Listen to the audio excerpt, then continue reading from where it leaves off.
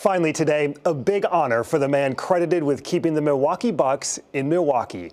The team and its owners received their World Championship rings, and the team gave one to former owner and former Democratic U.S. Senator Herb Kohl in a ceremony at the Bucks' home opener against the Brooklyn Nets.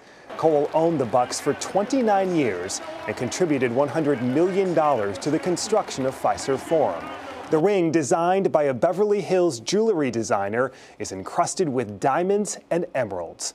Herb Kohl is now 86 years old. Thanks for your time today. I'm Matt Smith. Adrian Patterson will be back next Sunday on Up Front.